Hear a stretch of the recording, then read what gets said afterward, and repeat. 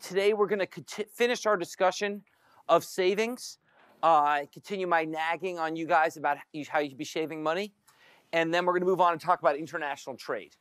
So let's finish our discussion of savings. Now, savings turns out to be a critically important element of growth in the economy, and we've now traced through why that happens. Okay? Our basic story is as savings goes up, that means that the capital supply shifts out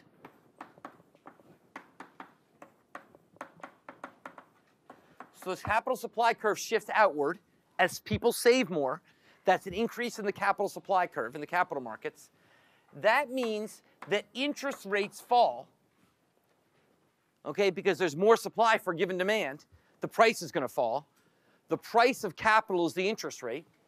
So as people save more, that's more supply into capital markets. It's increasing the pool from which firms have to borrow. For a given pool, firms have to pay less money to borrow from that. If the interest rate goes down, that means the NPV of investment goes up.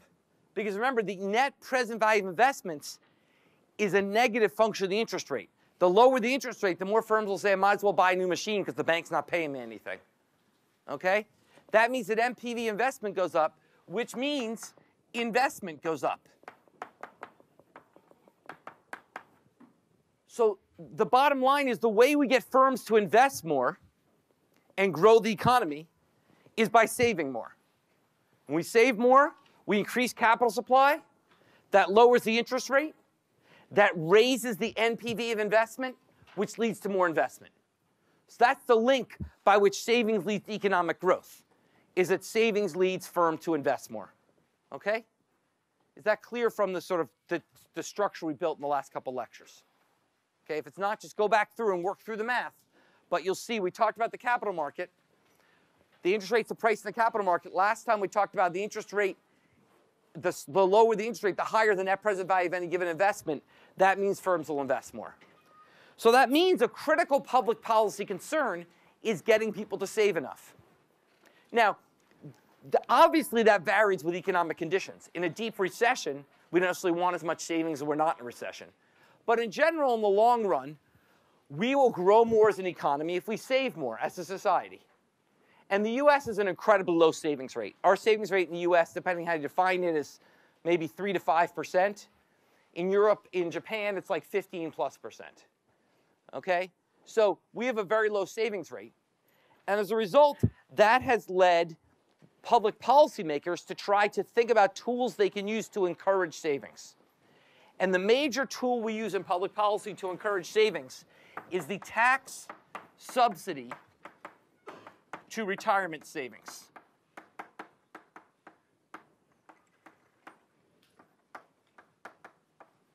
The tax subsidy to retirement savings is the major tool that we use to increase savings in the US. Okay? Now, how does this work? Okay. The basic logic is the following. When I put my money in the bank and I earn interest, that interest gets taxed. Just like my labor supply gets taxed, my capital income gets taxed. Okay? So when I put money in the bank, I don't just earn the interest rate. We'll use R, we care about real interest rate. I don't use the earn the interest rate. I earn R times 1 minus TAW, where TAW is the tax rate. That's all I take home. So the bank pays me 10%. Say inflation's 0, so nominal real interest rates are the same. The bank pays me 10%, and my tax rate's 50%. I only take home 5% on net. Okay? If we assume substitution effects dominate, which is a big assumption, but a typically one we make, this means that taxation, by lowering the return to savings, will lead to less savings. So by taxing people's savings, we lead to less of it, because we sort of assume substitution effects dominate. Okay? To offset this, we say, well, I'll tell you what, if you save for retirement, we won't tax it. So if you saved it and you pull it out next year, we're going to tax it. But if you put it in special accounts, which we've labeled as retirement savings, we won't tax it. Okay? So these have a number of forms. One form is employer-sponsored pensions. These are things where your employer takes some of your pay, puts it aside in an account, and when he does that, you're not taxed on that pay. So if MIT is going to pay me $100,000 and they pull $10,000 aside and put it in a pension, I'm only taxed on $90,000. That $10,000 isn't taxed. And likewise, the interest that's earned on that isn't taxed. Okay? There's also 401ks. A 401k is like a pension, but where you control the money. So when you get a job, you might get offered a 401k. That's something where some of your money gets pulled out of your salary, it doesn't get taxed, and it gets saved instead, and you control where it goes. Okay? And then we also have individual retirement accounts, the unfortunate name IRA. It's not the Irish Republican Army, but individual retirement accounts, which are similar features where you can take your money and save it on a tax-free basis. Okay? Now here's the trick about how all these things work, is they're not actually tax-free. They are tax-deferred. And what do I mean by that? What I mean by that is that when you take the money out, eventually it does get taxed. So the way, say, your 401k would work, you get a job at, whatever, at Google. Google offers you a 401k. You put money in it. That money then accumulates. And when you take it out, you put money in, that money's not taxed when you put it in. But when you take it out, it is taxed. Okay? So it is eventually taxed. So why would that, what good does that do you? What good does that do you if it's going to get taxed eventually anyway? Yeah? We don't get taxed right now, you get more money now, which will then accumulate more money because compound interest. Right. It takes advantage of present value. Remember we talked about this last time. With present value, money in the future is worth less than money today. By that same logic, paying taxes in the future costs you less than paying taxes today. Because if you have the money today, you can earn all this interest on it, and you have to pay taxes on it off in the future. So let's see an example of that. Let's look at figure 18.1. Okay? Let's say you have two types of accounts, a regular account or an IRA account, which is a tax-deferred account. And let's say the tax rate is 25%, and the interest rate is 10%. And let's say you're just going to put the money in. To make life easy, imagine you put the money in for 1 year. Imagine you're retiring next year. This is a super easy example. You're retiring next year. The question is, for this last year of work, should you put your money in a tax-deferred account or in a regular account? Okay? Well, if you put it in the regular account, you will take your $100 in earnings and pay $25 of taxes right away. So you only get to put $75 in. On that $75, you'll earn $750. And when you take the $750 out, you'll pay $1.88 in taxes. Okay, so you paid $25 on your earnings, you pay another $1.88 on the interest you earn. And you end up with $80.62. Now let's say instead you set up an IRA. Well, there you get to put the whole $100 in. That $100 earns $10. And when you take out the $110, then you pay tax on it. So you pay $27.50 then in the end. But if you put it all together, you end up with more money, $82.50 rather than $80.62. Why is that? It's because you delayed paying taxes by a year. By paying taxes 1 year later, you got to earn the interest on that money during the year. Think of it this way. If you pay taxes now, the government gets the money and they get to earn interest on it. If you pay taxes next year, you keep the money and you earn interest on it. So it's much better to pay taxes later. And that's why these accounts matter. This is a simple example, okay? It's a simple example. If you have a 30-year account, if we kept the interest rate at 10% and the tax rate at 25% and did a 30-year calculation, you would have twice as much money after 30 years if you put an IRA rather than putting a regular bank account. So even though it eventually gets taxed, it's a big advantage. It's a big advantage. And that's why that's why public policy introduced these tools, 401ks, pensions, IRAs, because they're trying to encourage saving by raising the return to saving. Okay? And they hope that by encouraging saving, they'll get all this good stuff coming out of it. So that's why these things come up. So the first lesson is 401, just like my continued nag on you, is save early and save often.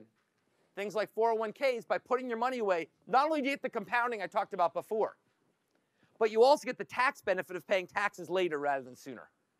Okay, you get the compounding on the money and the compounding on the taxes. Okay? So these kinds of retirement accounts, when you get your job and you're thinking about why would I worry about retirement, worry about retirement. There's a big advantage. Now, then you ask me, okay, that's fine, John, but when I get my 401k paperwork, I've got like a million things I can invest in. What do I do with the money? So let's talk for a couple minutes about investment strategy, about what you do with the money. Okay? So let's think about 3 different ways you can invest your retirement money. 3 class of options a 401k will typically have. They'll typically be a money market fund, a bond fund, and a stock fund.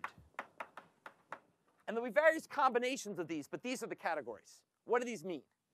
Money market means the money's invested in government bonds. Okay, the money's invested in what we call treasury securities, government bonds. These are things which are ultra safe as long as the U.S. doesn't default on its debt, which we've never done in our history, and the good Lord willing we won't do in the near term. As long as the U.S. doesn't default on its debt, you get paid back. These are super safe. It's the safest place you can put your money. But they pay a very low interest rate. Right now they're paying interest rates, a typical government bond fund right now would be paying interest rate of around sort of maybe 2%, 2 to 3, maybe 1 to 2%. Very low interest rate, maybe up to 3 now, but very, very low single digits, but totally safe. A bond fund invests your money in corporate bonds. These are basically, this is making loans to corporations. Instead of loaning the money to the government, you loan the money to a corporation. You know, you're not actually buying a bond in GM. That's too hard. So what these 401k accounts do is they say, we're going to buy a bunch of bonds. We're going to put them together and let you own a small piece of that entire set of bonds. That's what a bond fund is. Okay, so you're going to own a small piece of a bunch of corporate bonds. The difference is, unlike the government, corporations do go out of business all the time. So these are riskier. Okay, these are riskier. But they pay a higher interest rate. Bond funds typically are paying 4 to 5% right now. Okay? Then finally, the last thing you do money is you can put it in stocks. You can literally own corporate equity. You can own a piece of companies. Okay, you can own a piece of the companies. And then what you get is you get something, it doesn't really matter. With these two, it only matters, you get paid as long as the company doesn't, or the government or the company doesn't go out of business. Here you get paid in proportion to how well the company does. If it does really well, you make a lot of money. Stock prices go up. If it does badly, you lose money. If it goes bankrupt, you lose everything. Okay? So it's similar to these in that bankruptcy costs you everything. The difference is these are either you get paid or you go bankrupt. Here you get, it's much more variable. Things do well, you get more. Things go badly, you get less. So this is the riskiest option of all, but it also pays the highest rate of return. Traditionally, stock investments pay a long rate of return of about 7% a year. So what we see here when we compare these is what economists call the risk-return trade-off. The risk-return trade-off. The riskier things are, the higher you earn by investing in them. But the riskier that earnings is. The more you earn by investing in them, but the riskier that earnings is. Okay? That in other words, people are willing to accept a lower interest rate for a safe investment than they want for a risky investment. And we'll talk about in the next lecture, in 2 lectures from now, why that is. Why people's preferences are that way. It's because people are what we call risk averse. People don't like risk, and we'll talk about why. That's a natural way to be. Okay? So basically, that is your set of choices. And what economists recommend is that the key in all of these investments is to diversify. The key recommendation of economists is diversification. That you put your money, you spread your money across these options to get the right balance of risk and return. Okay? So that basically, if you're someone who Now, how you balance depends on your taste for risk. If you're someone who really hates risk, you can put most of your money here. But it's silly to put all your money in money markets because you're losing out on a lot of return. If you're someone who's risk-loving, you might want to put most of your money in stocks, but still put all your money in stocks because you have a much higher risk. You want some safety behind you as well. So economists would say you should diversify. Now, that's a general. I can't tell you what percentage is the right percentages. I can tell you diversify. But I can give you one specific piece of advice. That when you go work for company X, the one thing you do not want to do is put your money in the stock of company X. Why is that? Why is the last thing you want to do when you go to work for company X to put a bunch of your money in the stock of company X? Yeah. No, this would be through a 401k account. It wouldn't be like that. Yeah. If you lose your job, or if the company shuts down, you lose both your job and your money. That is the maximally risky strategy. Because you are tying your risk of your investments to your risk of your salary. Okay? That's the most risky thing you can do. Okay? So absolutely, what you would not want to do is go work for Google and say, oh, good, I'm going to put all my retirement in Google stock. Now, you might think Google's safe, but safer companies than Google, the companies thought to be safer than Google at some point have gone bankrupt. If Google's bankrupt, you're totally screwed. You've lost all your savings and your job. So the last thing you want to do is that. Yeah? Like, if you're like in a more of a corporate position, they give you bonds as like bonuses. Well, I mean, certainly a lot of companies give you stock options where you're sort of stuck in the stock of that company. And my only lesson there would be, well, that's part of compensation, but as soon as it vests, sell it and get out. Okay? That doesn't mean you shouldn't, you should value, it's not saying stock options in a company are worthless. They're worth something. It's just they're worth less than if they just gave you the cash. Because you got the cash, you go invest it in somewhere that wouldn't be tied to your job. Okay? And this came to a head with the example of Enron, which is sort of before your time. Okay, that's sort of when you were young. But basically, Enron was an energy company that got into some really shady dealings to try to essentially prop up its stock price. To make itself look valuable, it essentially created shell companies that were the same company and sold to them. So it looked like it was generating a lot of sales, it was just selling to itself. Okay, it was a legal activity. But it caused their stock price to go through the roof. And Enron, in order to have enough money in the company, encouraged their employees to invest all their retirement savings in Enron. Indeed, the Enron 401k said, we'll give you extra money in your account if you invest your money in Enron. So most people in Enron had their retirement savings invested in Enron. When the whole thing, and Enron was a very successful company, in the Fortune 500, doing quite well. When the whole thing collapsed, these people not only lost their jobs, they lost their entire savings. Okay? That's the problem of non-diversification. And the ultimate form of non-diversification is to invest in the company you're working for. Okay? Have I scared you enough? Any questions about that? Okay, now let's move on. That finishes our discussion of savings. Let's move on to a totally new topic, which we'll talk about this lecture and the rest of next lecture, which is international trade. And let's start with what is international trade and why the ruckus? This is a great time to teach on international trade, probably the best, most exciting time of any year I've ever taught this topic. It's front and center in a way it hasn't been probably in decades. So what's the big deal? Well, let's talk about a simple example. How many people have ever given someone roses for Valentine's Day? Raise your hands. God, MIT, man. All right. Okay. That's okay. When I was your age, I hadn't either. Now, here's an interesting problem with Valentine's Day. Valentine's Day falls in the winter. Roses don't grow outside in the cold in the winter. So what do? Well, for many years, what we did was we had hothouses where we grew, basically were dedicated, their reason for existing was to essentially grow Valentine's Day roses. Essentially an industry around growing these indoor roses in the winter so that you could have them available. But what happened over time is we realized it was a lot cheaper to actually just buy the roses in Colombia or countries like that and fly them up than to actually have them grown here. So what happened was we all now get all the roses we get now in the winter come from South America, okay? And we don't grow roses in America anymore in the winter. So is that a good thing or a bad thing? Well, on the one hand, roses are a ton cheaper now than they were when I was a kid, okay? So that's a good thing for the romantics among us. You can get a dozen roses for 25 bucks. It was like 80 bucks when I was a kid or something. It was crazy. Okay? On the other hand, a bunch of guys who used to grow these roses are out of jobs. There was an industry devoted to growing these roses, and these people now have no job because they're grown somewhere else. So how do we think about this trade-off is sort of a microcosm of the larger debate around international trade. The larger debate about whether trade is good or bad comes down to this roses example. It sort of summarizes that issue. So now when we think about international trade, we think about three concepts. We think about exports, which are the amount of goods that we sell to other countries, okay? And imports, which are the amount of goods that we buy from other countries. So a country exports to other countries, it imports from other countries, okay?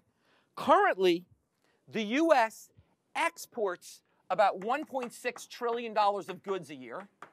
That's trillion with a T. And imports about $2.4 trillion of goods a year, leaving us with an $800 billion trade deficit. You may have heard the president mention this once or twice. Okay? An $800 billion trade deficit.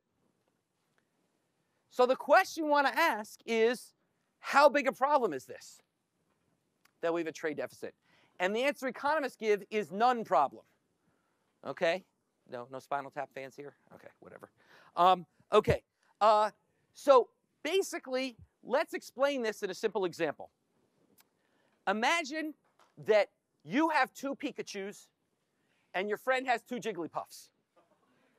Okay? And you want to have a more diverse set of Pokemon. So you go to your friend and you say, I will trade you 1 Pikachu for 1 Jigglypuff. So you send your friend a Pikachu, he sends you a Jigglypuff. You have just created a massive Pikachu deficit. Think about it. You used to have 2 Pikachus. You sent one away. You sent one away. You didn't get any Pikachus back, did you? So you've created a huge deficit of 1 Pikachu. Is that bad? No. You got a Jigglypuff.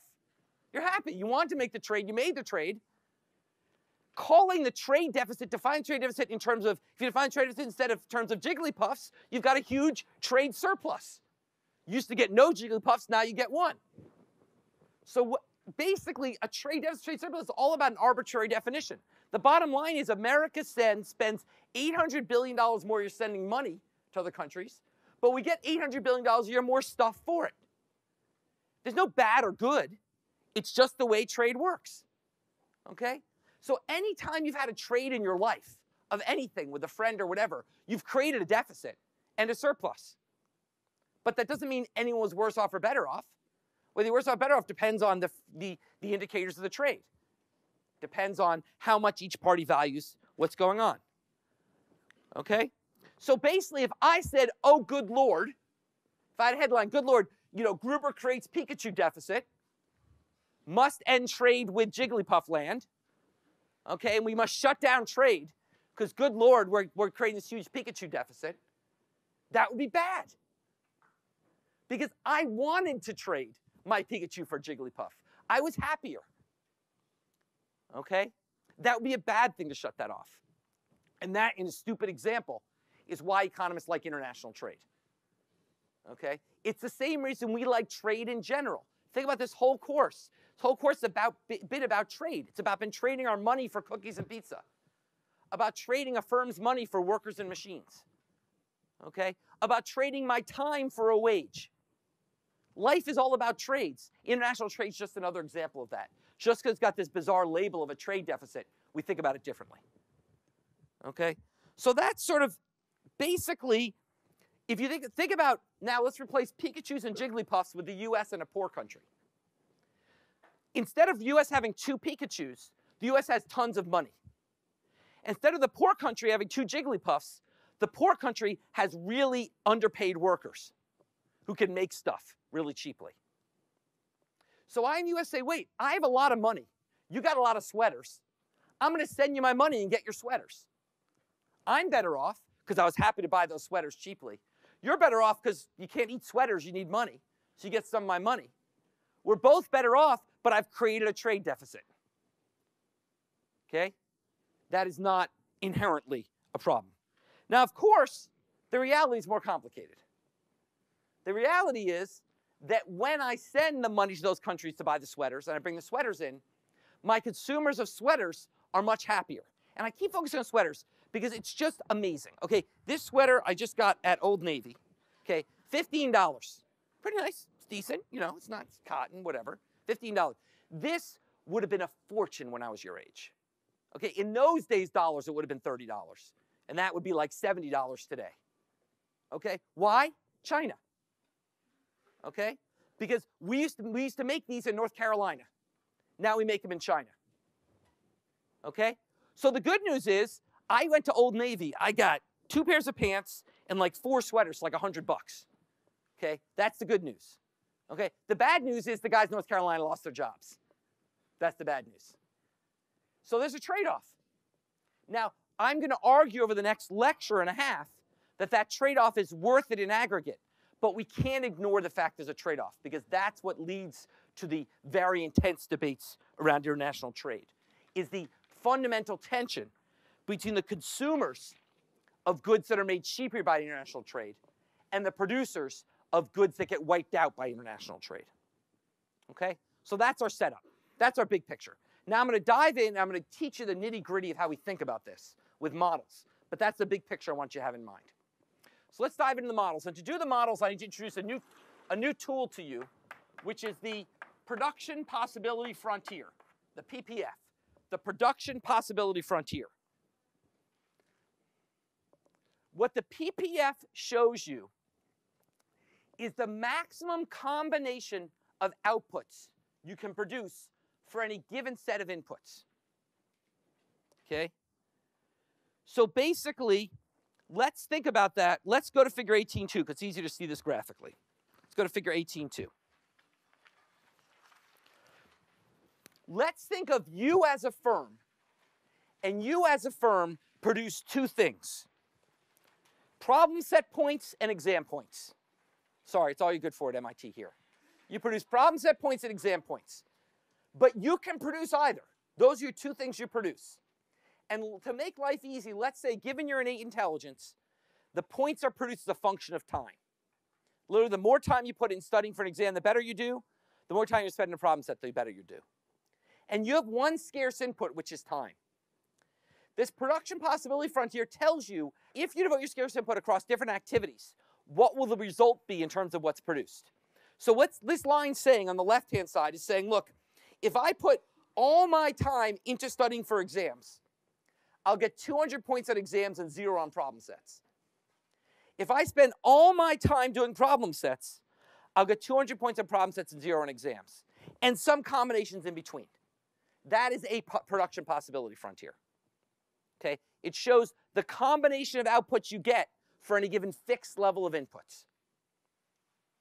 Now, what is wrong with the graph on the left, and why is the graph on the right probably more realistic description of what your actual production possibility frontier looks like? Yeah? It's like, you know, if you can get more points on the problem set and you know more, you're probably more well prepared for the exam. Yeah, it's wrong because, in fact, what this system features is something we call economies of scope. We talked about economies of scale a number of lectures ago. The notion that when, if you double inputs, do you double output? This economies of scope, which is that by producing more than one thing at once, you may get better at both. By studying for an exam, you get better at problem sets. And by doing problem sets, you do better on the exam. So what that means is doing some of both leads to a better outcome than doing all of one or all the other. Okay? You get a concave to the origin production possibility frontier. A concave to the origin production possibility frontier demonstrates economies of scope. Doing some of both is better than doing all of just one and all the other. And that makes sense for you when doing problem sets and exams.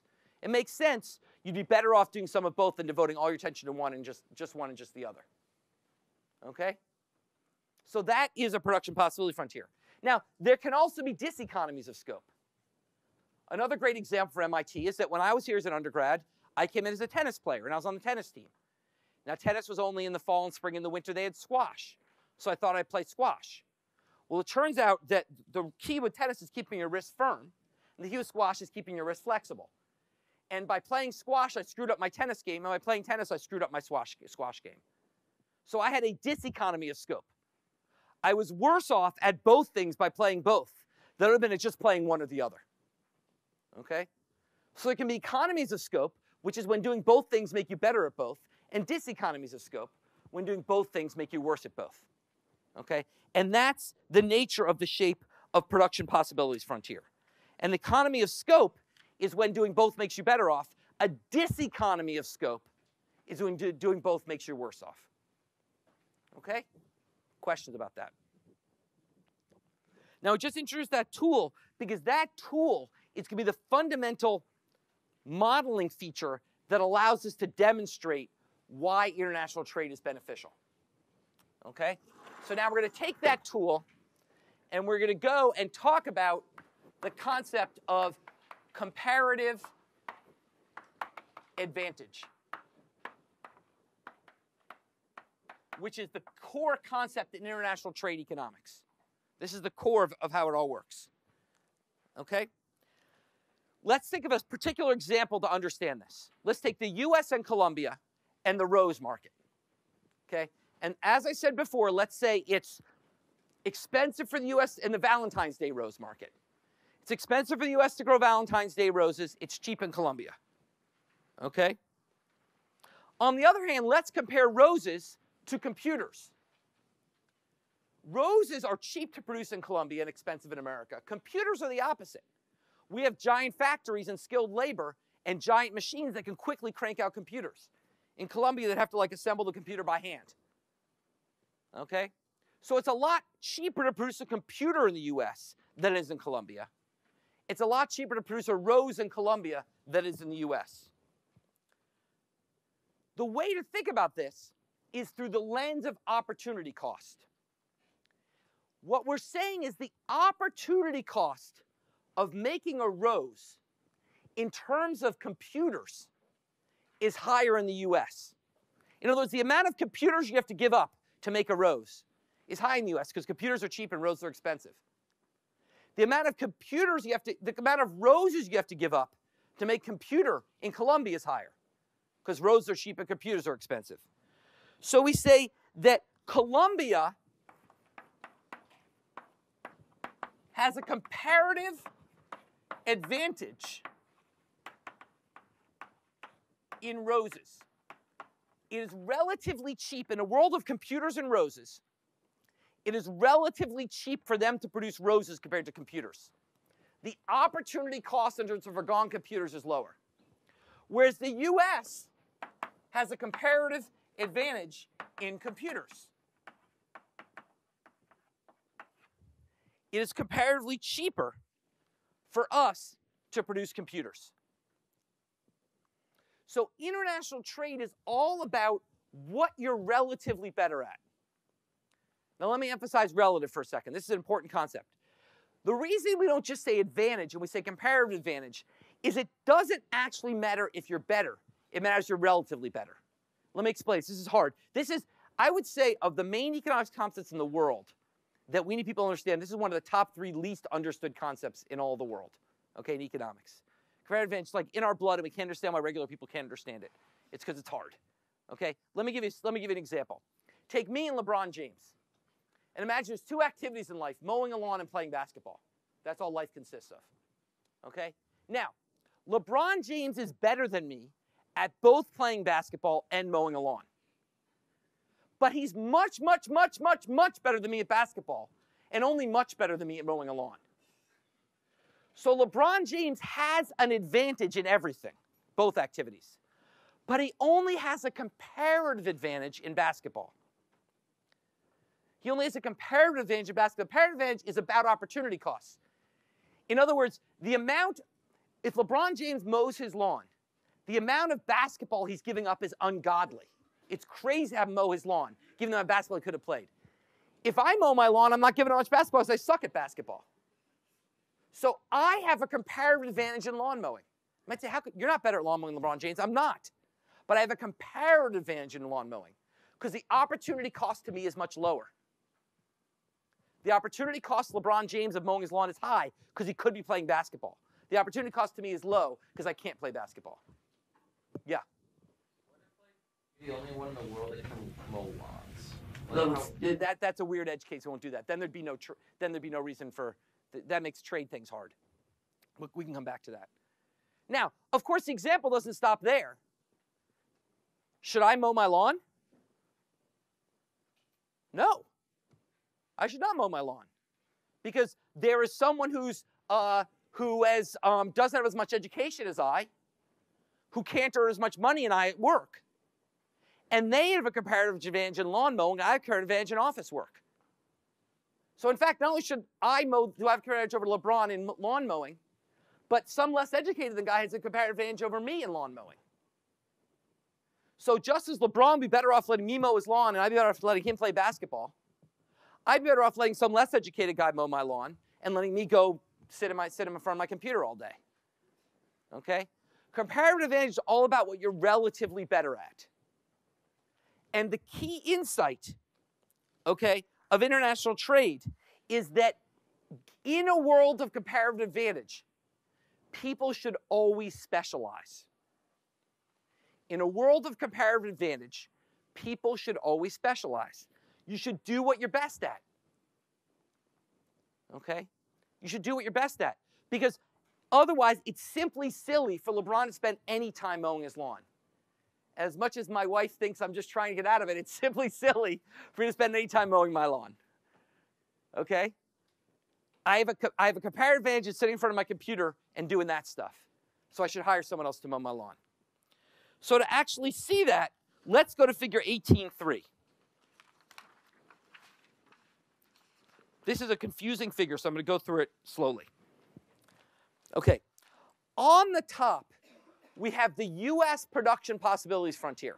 And to make life easy, let's assume that there's no economies of scope between roses and computers. Makes sense there wouldn't be, right?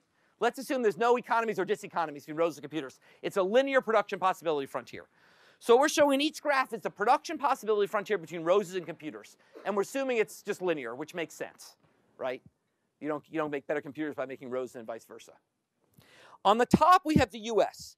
Let's say that the U.S.'s production possibility frontier is the following.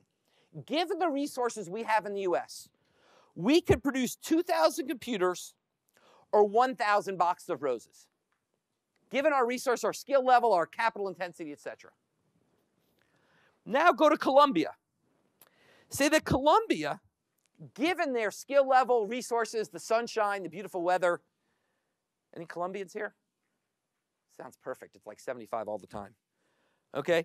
They can make 2,000 roses and 1,000 computers, or some combination in between. So the first thing I want to make you guys understand why these are sensible production possibility frontiers for each country. They're sensible production possibility frontiers because they basically show the U.S. has a comparative advantage in computers. That is, the trade-off in terms of roses foregone to make a computer is lower in the U.S. than Colombia. Okay? And Colombia has a comparative advantage in roses. Okay? The trade-off in terms of foregone computers to make a rose is much lower in Colombia than in the U.S. So comparative advantage, remember, is about opportunity cost. Let me say it again. The U.S. has a comparative advantage of computers because to make a computer, we have to give up less roses than Colombia does. To make one computer, we give up half a box of roses. That's the slope of this line. Colombia, to make one computer, has to give up 2 boxes of roses. So we have a comparative advantage in computers. Yeah? So it must be impossible to have a comparative advantage in both. You cannot, that's the term comparative. You can have an absolute advantage in this simple 2x2 model. You have a comparative advantage in multiple things in life. But in the simple model, you can have an absolute advantage in both, but you can't have a comparative advantage in both. That's absolutely right. In this model with 2 goods and 2 countries, each country has a comparative advantage in one thing or the other. Okay? Or there could be weird edge cases, but generally that's right. Okay? So now I did computers. Now let's flip and do roses. in roses, for the US to produce a box of roses, they have to give up 2 computers. For Colombia to produce a box of roses, they only give up half a computer. So they have a comparative advantage in roses. Okay? People understand the setup here, these graphs on the left. Yeah? What is the price of what you can sell each unit for factor into what you actually produce? Because I can imagine that, like, yes, maybe you can produce more roses, but they're worth less. But you can't sell a rose as much as you can. Right. So for right now, we're ignoring prices. We'll come back to prices later, but for right now, we're ignoring the prices. Right now, we're just sort of, we're going to basically have prices come in later, but for right now, we're ignoring prices, okay? So now, let's imagine that tastes are such that consumers in the US want 1,000 computers and 500 boxes of roses. That's point CUS. And consumers in Colombia want 500 computers and 1,000 boxes of roses. I just made this up. CUS and CO, I just made up tastes. I just said, let's just make up a case where people in Colombia like roses better, people in America like computers better. And imagine we do not allow international trade. This is the best case. Actually, international trade would be even more valuable with a different assumption. I've made assumptions which make trade less valuable than it would otherwise be. I've said, look, Colombia produces roses and people there like roses. America produces computers and people there like computers, but not totally. Some US guys still want some roses, some Colombia guys still want some computers. Now imagine we don't allow trade. What's the outcome? Well, in the US, we will produce, like I said, we want 1,000 computers and 500 roses. So we'll produce 1,000 computers, and we'll consume 1,000 computers. So on the chart on the right, you've got production and consumption. For the US, we'll produce 1,000 computers, consume 1,000 computers. We have to consume what we produce. There's no trade. And same with roses. We'll produce 500, consume 500. Colombia's the flip. So you end up in the world with 1,500 computers being produced and consumed, and 1,500 roses being produced and consumed. Now you might say that's silly, computers cost more than roses. We'll come back to prices. For now, this is just sort of, we're leaving prices out of it. Okay? The point is, given the tastes I've suggested with CUS and CO, I just made those up. Given those tastes, we'll end up in a situation where every country just consumes what they produce because there's no trade, and the world as a whole will produce 1,500 boxes of roses, 1,500 computers. Okay? Now, let's say that we allow trade. What trade does is introduce economies of scope. Why? Because trade allows specialization. Flip to the next figure. The next figure is a figure for the world. Imagine the world only wanted computers. That's the point on the y-axis. Then US would produce 2,000 and Colombia would produce 1,000, we'd have 3,000. Imagine the world only wanted roses. The flip side, we have 3,000. But if the world wants both, you get more. Why? Why is it outward bending when you allow trade? Why does trade, this is not a technological change. We haven't changed anything technologically. All we've done is take these two PPFs and combine them and allow trade. Why does that suddenly introduce economies of scope? Because what do countries get to do? Compared to what they were doing before when they couldn't trade, what do they get to do now? Specialize.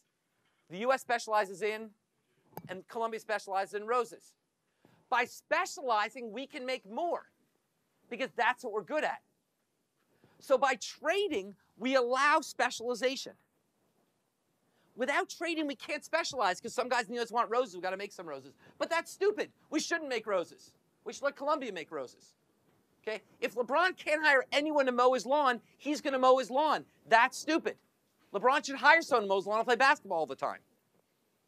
By allowing trade, we allow people to specialize and take advantage of their comparative advantages. Without trade, you can't take advantage of comparative advantage. Without trade, it doesn't matter if the US is better producing computers or roses. What's produced is determined by people's tastes. Okay? But with trade, you can specialize. And that yields the outcome we discussed in figure 18.5. Figure 18.5 takes the previous figure 18.3 and adds trade. So let me go through this. The basic, the PPFs are the same on the left, okay? Same PPFs as before. And if you look at point CO and CUS, we could have 1,000 computers and 500 rows in the US, or 1,000 rows and 500 computers in Colombia. But now suppose we allow trade. What happens now? Well, what happens now is the US goes to producing only computers. And Colombia goes to producing only roses. Now let's assume, just to make life easy, let's just assume that people's tastes are proportional. So if there's more computers, more roses, they just want proportionally more of each. So the US, as they're more of both, wants two computers for every rose, and Colombia wants 2 roses for every computer. That's just their tastes. What happens now is we shift out to these new levels, C prime US and C prime Colombia. At the new levels, the US produces 2,000 computers. All they do is computers. Colombia produces 2,000 roses. The world as a whole ends up with more. Flip back 2 pages and look at the table on the right. The world as a whole ended up with 1,500 roses and 1,500 computers. Now the world as a whole ends up with 2,000 roses and 2,000 computers. What happened? Nothing changed technologically. Same PPFs here as before. All that changed is by trading, we allowed people to exploit their comparative advantage through specialization. Without trading, the US was inefficiently producing roses, and Colombia was inefficiently producing computers. With trading, we've now opened up the possibility that they can specialize in what they're good at, and the world as a whole ends up better off. Okay? So, and look at both countries. Both countries end up with more consumption. They each get, the US gets more computers, so flip back and forth in 1803 and 1805. The US goes from 500 rows and 1,000 computers to 750 rows and 1,250 computers. Colombia goes from 1,250 roses, goes from, 1,000 rows and 500 computers to 1,250 rows and 750 computers. Now, the split between rows and computers here is not determinate. That's just made up. I made up what tastes look like. The point C and C prime, that's just made up. What you care about is the bottom panel. You care about the bottom panel. What you care about is the fact that the world as a whole now has more rows and more computers in it. And that is the mechanics of why international trade expands our production possibility frontier. We have more goods in the world once we can trade. Not because, you still have the same with Pikachu and when I allow trade between you and your friend, that doesn't create any more goods. You each have 2 cards. But in the real world, it creates trade because of production allows people to specialize. And that's the beauty of trade. All right, we'll come back next time and do a welfare analysis of talking about why international trade makes people better off.